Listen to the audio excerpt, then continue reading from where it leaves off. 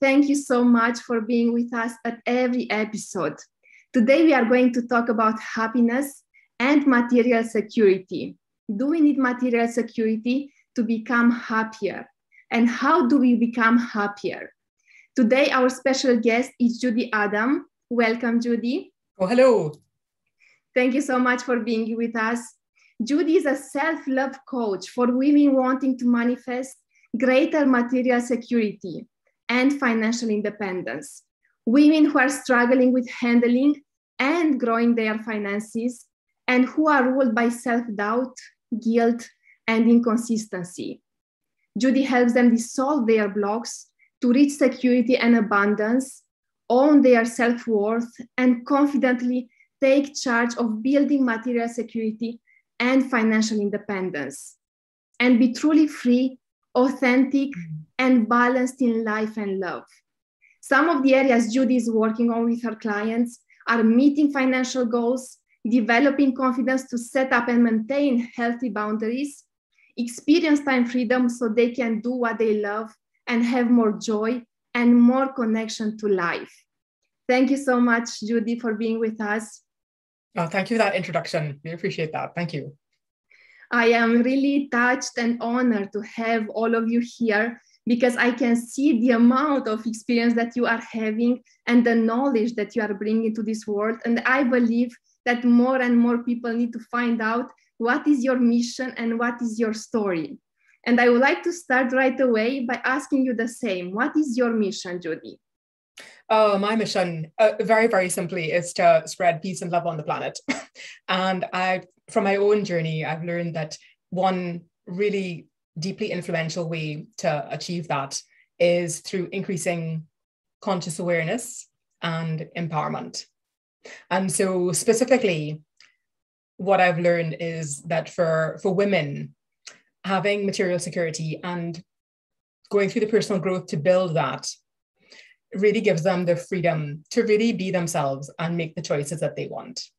And it really moves them more into love, self-love and love for others and out of fear. And so they can show up in their relationships with their families, with their children and in their communities the way they want. You know, nothing gives a woman more freedom than having that platform to be able to particularly move out of situations and prioritize her own well-being. And that benefits everyone when they're able to do that. And the capacity to do that comes more from the personal growth of embracing her own capacities, skills, truth, and values than the actual money. The money is a reflection of that. And it's really that identity that she reclaims in the process that is my drive. This is amazing. Thank you so much, Judy. And I believe that so many women out there need this and need your message and your mission and your teaching. Because I know that we grew up with some limiting beliefs, thinking that, we have to take care of the house and the children, and we cannot really have financial independence, and we cannot really have our own material security, as you mentioned. And I believe so many of us grew up with these beliefs, and we don't even dare to believe that we can have something else. Well, this is a really interesting idea. When I was preparing for this, I was thinking about that, and the sort of financial interdependence, let's say, was a very traditional model that a lot of us grew up with, and it worked or didn't work for a lot of people, and that's had its own domino effects that have seeded into the world. And as things have changed and women have shifted more into sort of personal empowerment and wanting to really expand more of themselves and bring more of themselves into the world, we see that shift about awareness and about the power that comes with choice. And the financial independence can mean a couple of things. It can mean the acquiring assets to generate income that can give you a lifestyle that you want without eating into the capital. That's one. And another one is moving out of financial dependence, potentially on family or a partner. And that can really, sort of tie us into conditioning and situations that can be very difficult and really perpetuate all those limiting beliefs and difficult experiences. So it's great to be able to shift and spread that message about having more financial independence to, potentially ripple out more more empowerment and out of the limiting beliefs, because that is really a way to raise all boats. Yeah. Absolutely. Amazing, Judy. Thank you so much.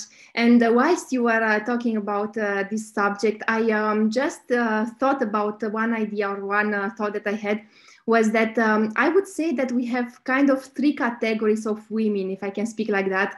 Is there are those women who know that they are financially independent, they are kind of a boss or a manager, they move on in their hierarchy or in their jobs. Then there are those who don't believe they can do that and they stay home and take care of the house and the children. And then there will be those who find a sort of balance between their personal life and still having a career or being in the business. What do you think about this? Is this something that we can all achieve? Have this balance all the time in our life, have a career or maybe a business, and at the same time have a family and grow up our children? Oh gosh, that is quite a question. I think women have been trying to reconcile that one for decades. So I personally haven't had children. That's not a life experience that I've had, and I look on women who undergo that with awe, and also I keep on coming back to values and priorities when I do that, reflecting on this, in that there can be so many different situations where, when a lady is going through child rearing and potentially there is a situation with reliance on a partner. That model has existed for a very long time, and that has worked for many women. And also sometimes when there's an internal drive to express capacities, skills, abilities, and women want to really express that, potentially for the goal of having their own security, that really creates that sort of middle ground for growth for them to go through that process of finding the balance in the choices and priorities and the values. And certainly with the coaching that I do, that is an area I'd be looking to support women through. I mean, that can be very, very rich in personal growth, and sometimes that growth process can look at the areas of where we need to evolve things and let them go, and that can be very challenging sometimes. And also sometimes the choices in that area can really allow a woman to come more into balance with herself and then show up in a freer way, in her work, build her security with her family, with her partner, with her children. That can be very valuable. And in the stages of getting there, that can be, I think, potentially quite challenging and quite messy and quite prickly as people walk that path. And as I said, I haven't walked that path myself. And also in observing women who have walked that and learning from their experiences, I think the core path of moving out of fear and into love for self and around others can create that space for women to really make the choices and get clear about what they really want, and then give themselves permission to do that, and find that balance. Thank you so much, Judy. Amazing. Thank you so much for helping us understand what to do and for teaching us. That's just my perspective. What I would like to ask you is, for those women who haven't chosen to be in a career or who didn't follow this path of financial independence and also having money for themselves, maybe they depend on their husband, their family, do you think they can still find a way to self-love and self-acceptance without that material security they would like to have?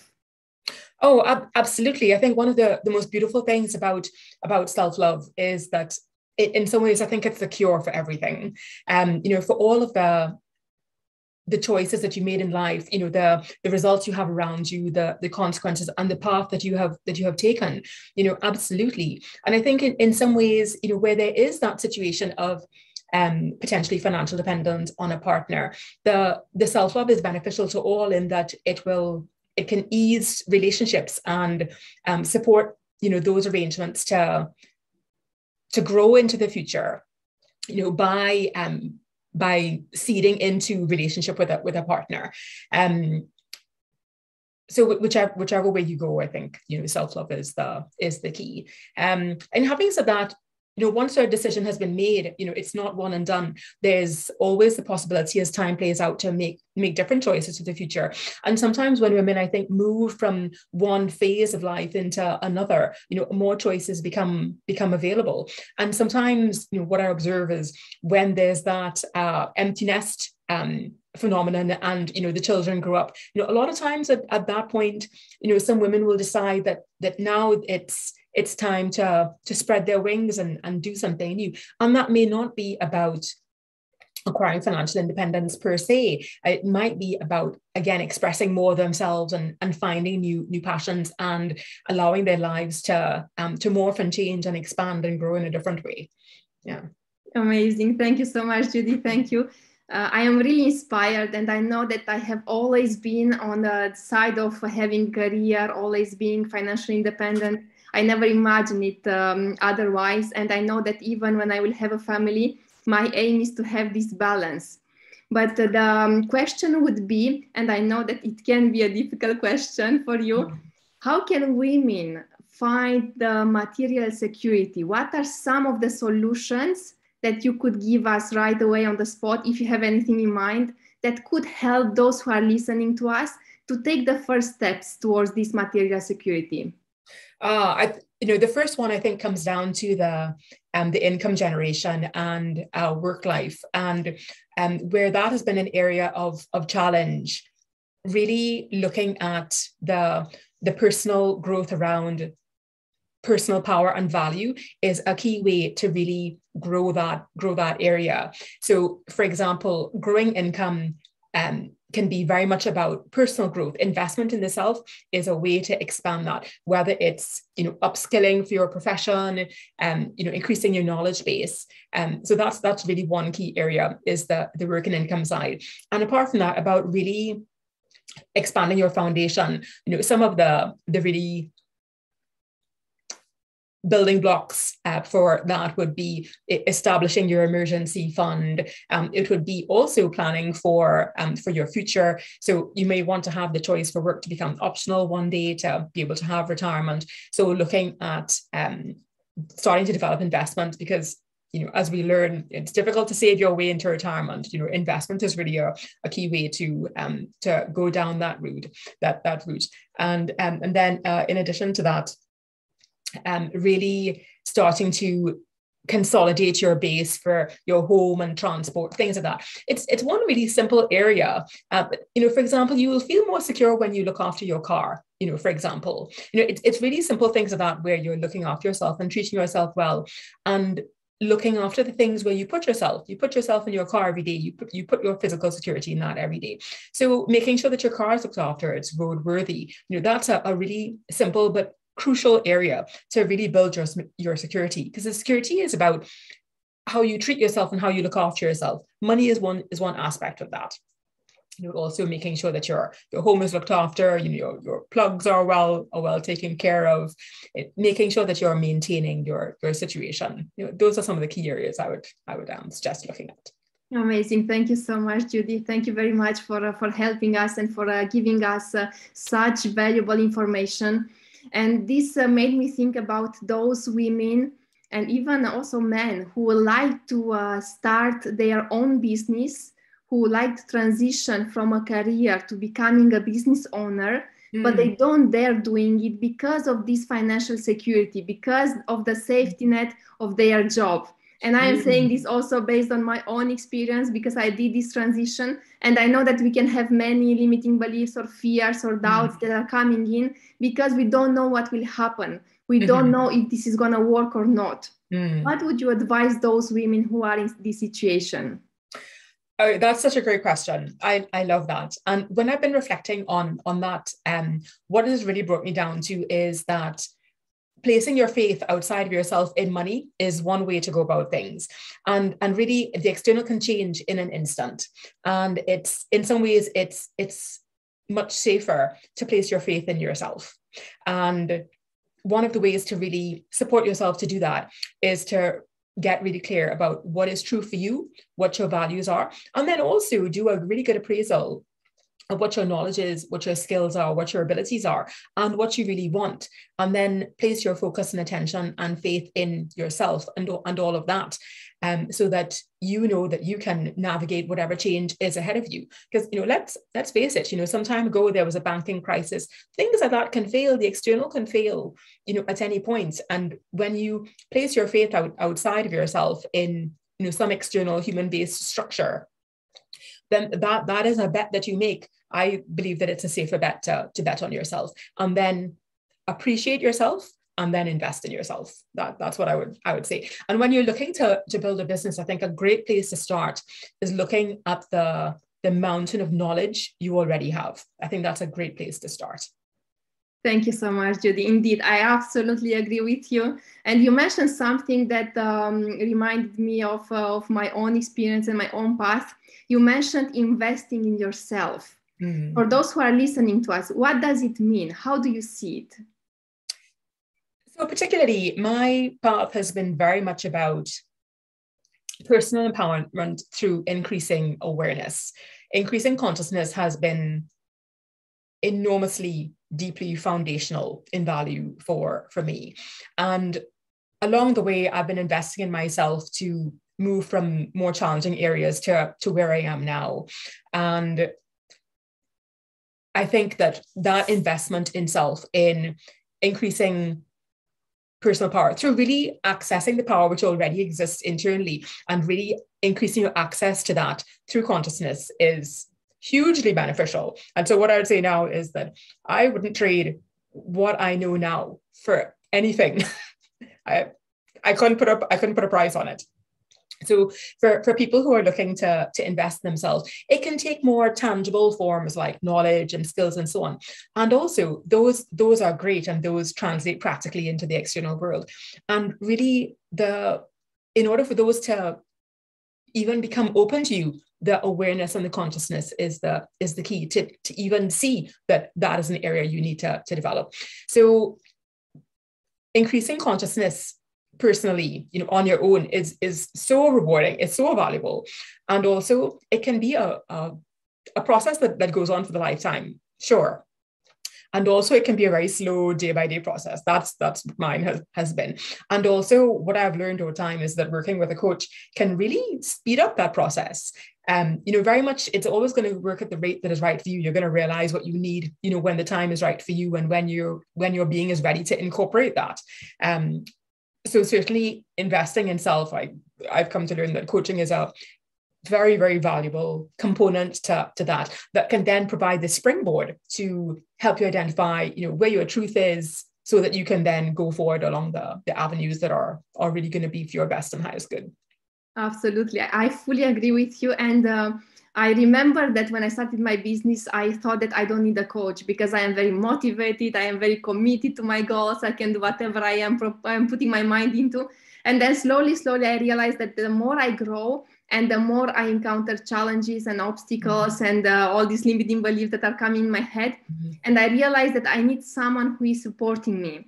And right now I have so many people supporting me, coaches also, in all the areas, health, also emotional, but also spiritual, because we need people who are there for us to take it out from us. Because when we are too fixated on certain things, like we are on a business or whatever we are doing in our life, we forget or we don't realize what is happening really inside ourselves. And the coach is there to support you and to take it out, to put it in front of you so that you can see it.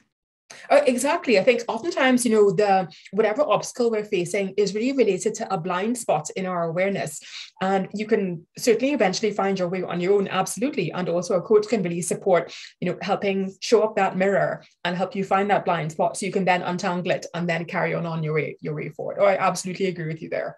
Absolutely, Judy. I would like to ask you before we close today, how can people contact you and who are you serving? Thank you. So I have an email address that I can provide here for you, which is judy.adam@phoenixsolutions.uk. I'm also on Facebook on Judy Adam, and my website is currently under construction. And my contact details should be available here as well in the podcast. And who am I serving?